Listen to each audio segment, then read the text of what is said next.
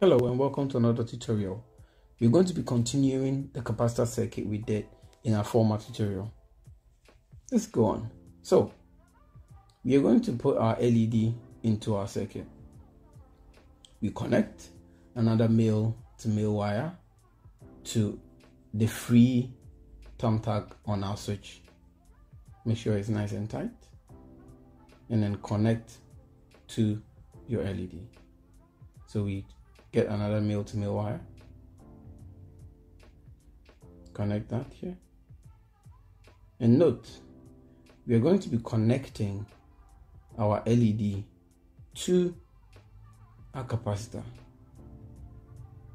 Okay, and note that the part that we have to connect is the positive side of a capacitor, because don't forget, our LED must point in the right direction. So you see, the LED, if you connect it this way, current from the capacitor cannot flow through it because the LED is connected in the reverse bias direction. So we take it and then flip it.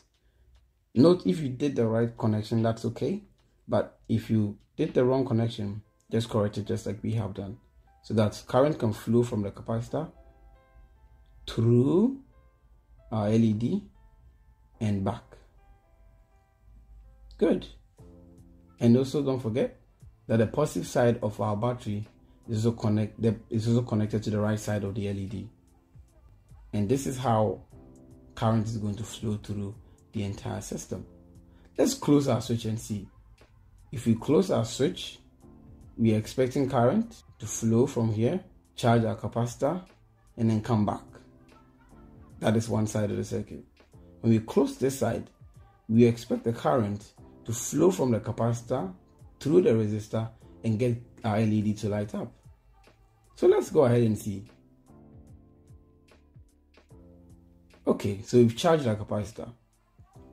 This part, current has flown through, the capacitor has charged. So let's find out if it has indeed charged by connecting the other one. Again, keep an eye on the LED whilst you do this, whilst you connect the other part of the circuit.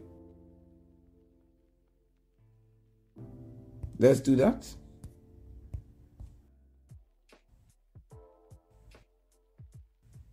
Do you see that?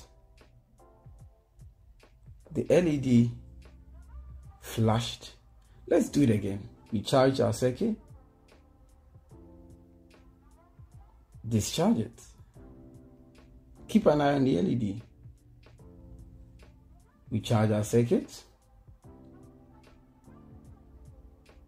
and we discharge it.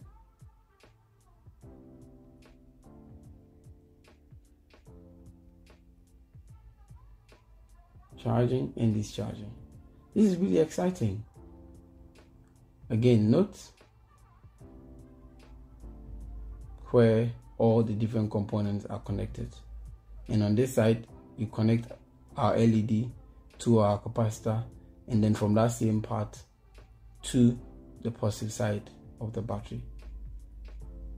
Make sure your connections are done nicely this way. Thank you so much for watching this tutorial. In the next tutorial, we are going to be learning how to use the knowledge we've gathered so far to create a real life solution.